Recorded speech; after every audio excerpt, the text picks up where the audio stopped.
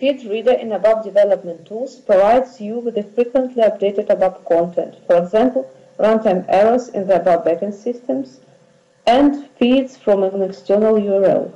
To use ABAP Feed Reader, just open the ABAP Feed Reader view.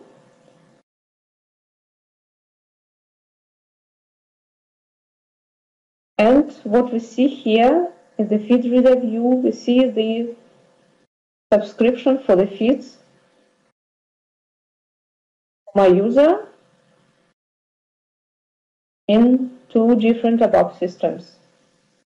Subscribe for the feeds from ABAP backend system or external URL, use add feed from repository or add feed from URL. And now I will subscribe for all runtime errors from the system BIP. Press next button. And here I would like to get all runtime errors. Therefore, I turn off the filter, finish, and I get all the runtime errors of the system, and you see here also the notification window for the new runtime errors. I will edit this query and use the paging in order to get not so many pages transmitted.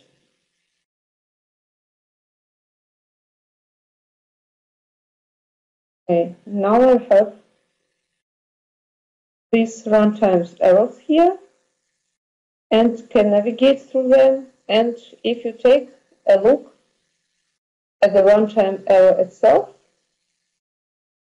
it's actually the ABAP dump as you know it from the ABAP web page. I have here error analysis section. You can navigate from the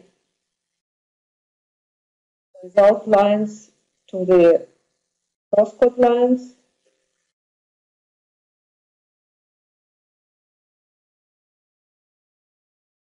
And so on.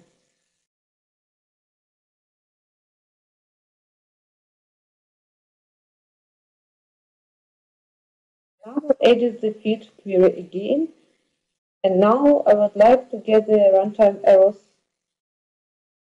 only for my user, and I will apply the filter and add additional rules.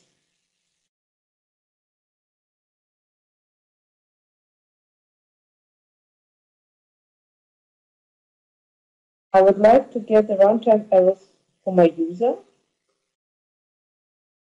the special package,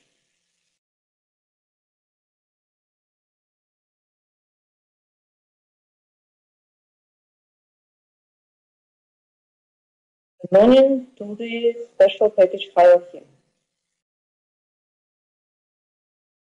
The feed query wizard itself, you have also the possibility to copy query selection to clipboard or to paste the query selection from clipboard as well.